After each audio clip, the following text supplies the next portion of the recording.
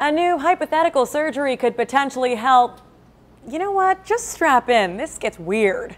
Doctors can transplant human heads.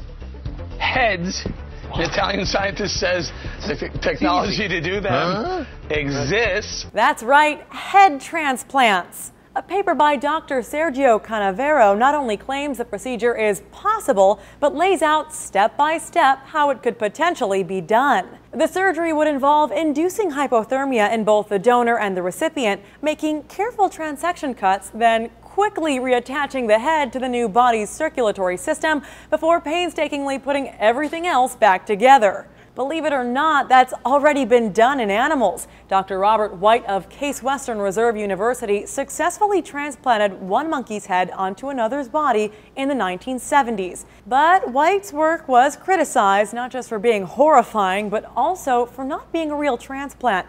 The head had no connection to the body other than being hooked up to the circulatory tract. But Canavero says science has now met the challenge, citing a paper last month in which researchers severed, then reconnected the spinal cords of rats and were able to get some nervous function back. That's enough, according to Canavero. He says the procedure could give new life to paraplegics, patients with muscular dystrophy, even cancer patients whose bodies are dying but whose brains are still unscathed. It's all still very speculative. No one else has come out in support of Canavero's claims, but he's not backing down. The Telegraph quotes Canavero saying, "This could be done today, now. The only reason I have not gone further is funding." He even issued a challenge in an Italian magazine, saying he would gladly take on the skeptics in a public debate.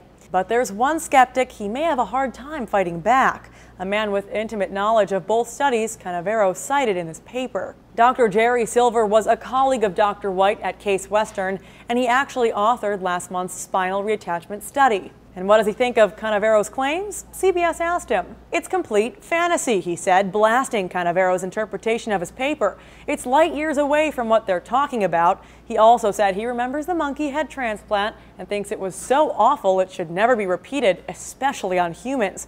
Just to do the experiments is unethical. This is bad science. This should never happen. According to U.S. News and World Report, Canavero admits he hasn't worked out the ethical implications of the procedure, but he did say he could make it a reality for a mere $30 million. For Newsy, I'm Candace Aviles.